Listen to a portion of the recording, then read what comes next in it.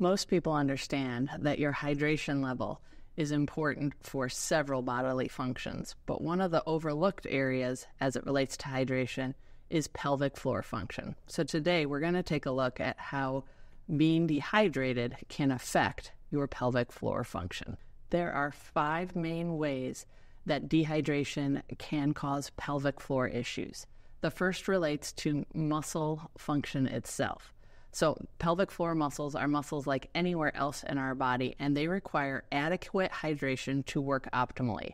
If we are dehydrated, our electrolytes get off, and that can end up causing dysfunction in the pelvic floor, and it can end up being more tense than it's supposed to be, not contracting and relaxing well because the electrolyte balance is off, and this can end up showing up as various different pelvic floor dysfunctions like pelvic pain, urgency, frequency, bladder issues, you name it.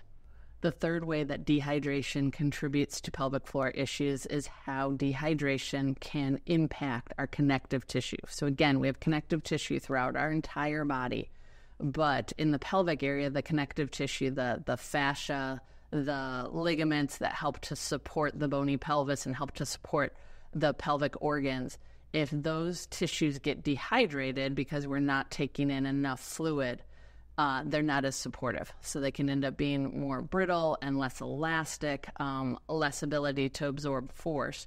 And this can, over time, lead to support issues.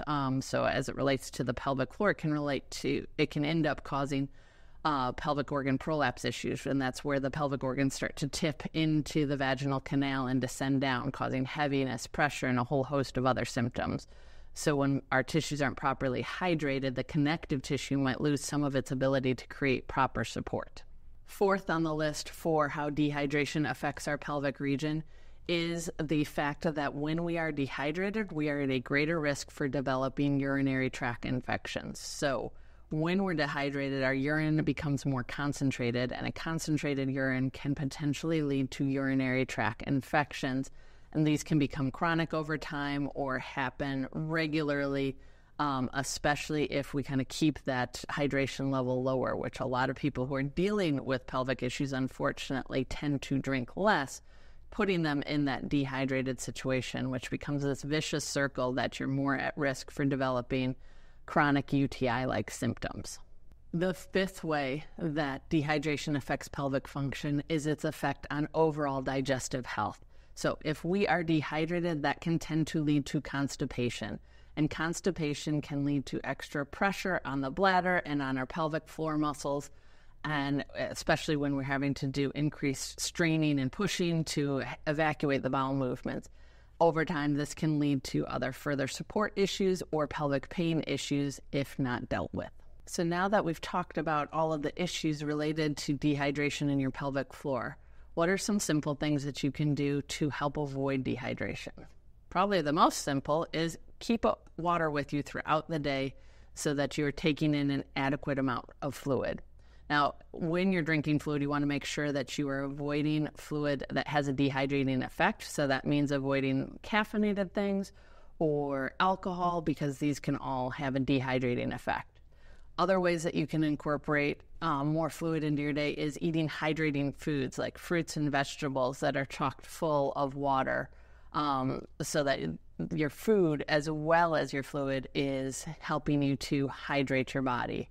Other things you can do is to monitor your color of your urine to make sure that it is an appropriate color throughout the day. So our first pee of the day should be a brighter yellow, and then every pee after that should be a pale yellow. So if your pee is staying bright or a dark yellow, that means that you need to take in more fluid throughout the day. And if you're peeing clear, that actually means that you can decrease your fluid amount. Now, if you're doing all these things and you're still dealing with pelvic issues, or you just want some help to try and figure out your pelvic health issues, the last thing that you can do is partner with a pelvic physical therapist to evaluate what's going on in your pelvic floor and seeing if your fluid intake is contributing to issues that you might have, so that we can come up with an individual plan so that you can be pelvic symptom free and live your healthy, active life without having to worry about pelvic health issues. Thank you for watching our video. We hope you found it informative. We put out weekly content on pelvic health topics because we want people to be able to optimize their pelvic health throughout their lifetime. Make sure you like and subscribe our channel so that you're alerted when our next video becomes available.